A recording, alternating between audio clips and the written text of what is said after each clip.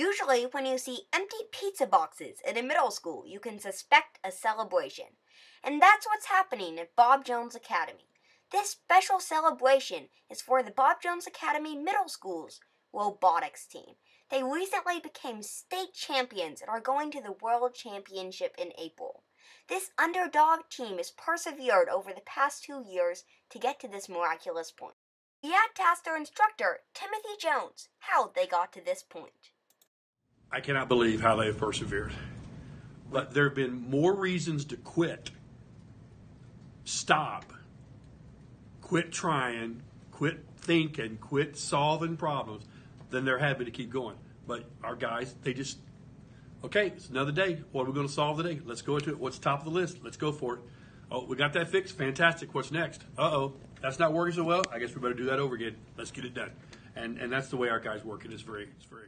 Next, we had to talk to the actual team to understand why they choose robotics and why they enjoy it.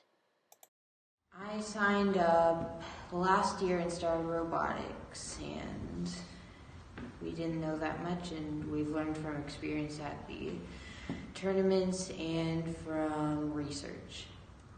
This year, I am glad that I did sign up because you actually get to do a lot more. You get to build the robot, you get to help program, and as a driver, I think it's just very fun.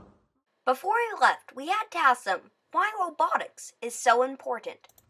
I would say that it is a very good thing to get into a robotics program because there are so many jobs out there. Even if you don't go into an actual robotics job, you still use computers a lot. I mean, there's barely any job that doesn't involve computers and coding in some way.